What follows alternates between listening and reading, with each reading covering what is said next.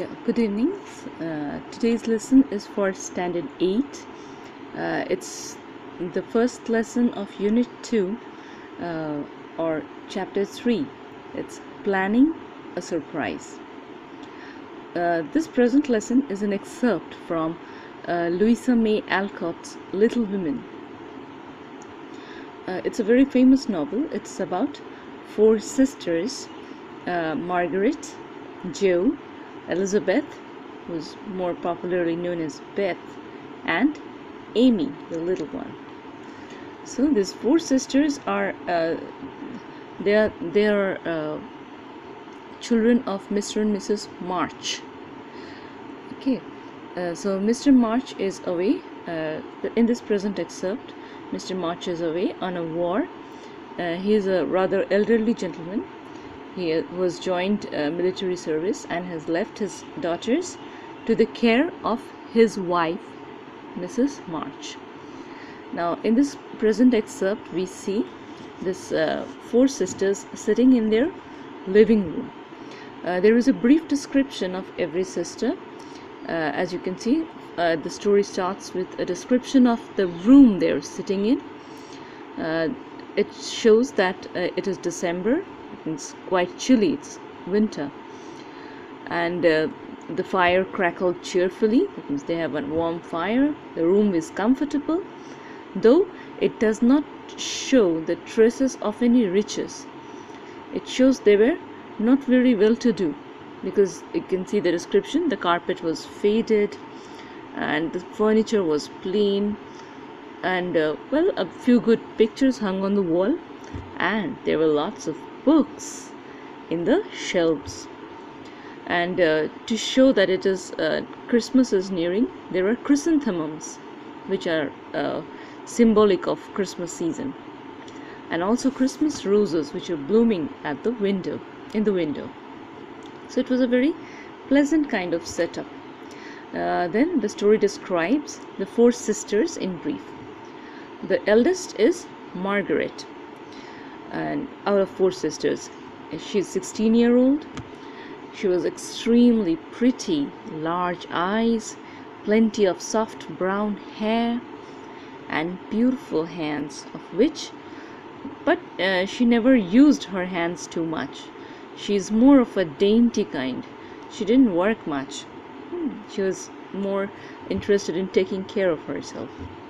The next sister was Jo. Jo was 15 years old, 1 year younger to Margaret. Jo was very thin, tall, and brown, and reminded one of a colt. That means she was more like a horse. I mean, you thought of a horse when you looked at her, for she never knew what to do with her long limbs. She had very long hands and legs, and she was very uncomfortable with those. She didn't know what to do with those.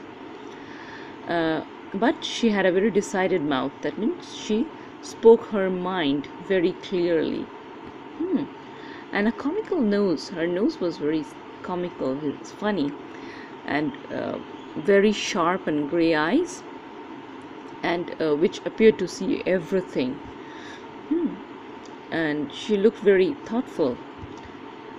One of her most beautiful features was her hair. She had beautiful hair, and very long one, which she kept tied up in a bun and covered it up with a net, so that it doesn't disturb her.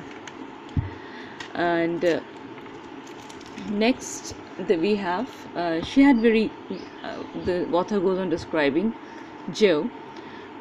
She had a very uncomfortable kind of appearance, but she was a very thoughtful, and she was author. She was the person who wrote all their plays. So she was a strange yet lovable kind of girl. The next one we have is Elizabeth, who was lovingly called in the family as Beth, and she was a rosy girl. She has smooth hair and bright eye, and she's 13-year-old. So Margaret is 16, Jo is 15, Beth is 13, and she was rather shy, and she's got a quiet voice. She never spoke loudly, and she had a very peaceful expression, and she was never flustered. She was never worried. She was always at peace. Her father called her Little Miss Tranquility. She only talked or mixed with people whom she trusted and loved. The next in line, the last one, is Amy.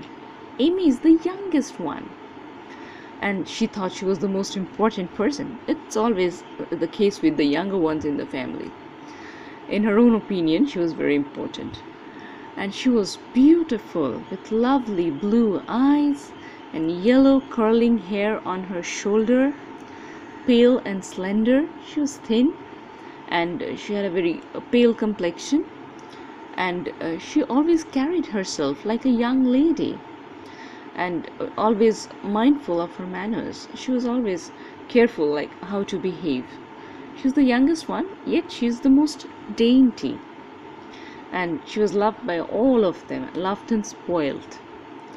So in the story, we see that the girls have readied the entire scene for their mother to arrive. Their mother must have been away on some work.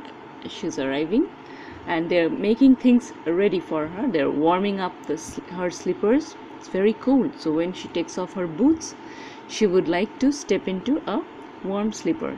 So Beth puts the slipper next to the hearth to warm. So everyone was preparing for their mother to arrive. They called her Marmee. Okay, so we would stop here, and we would go through this part of the lesson and understand the description of each girl, and we will continue more the next day.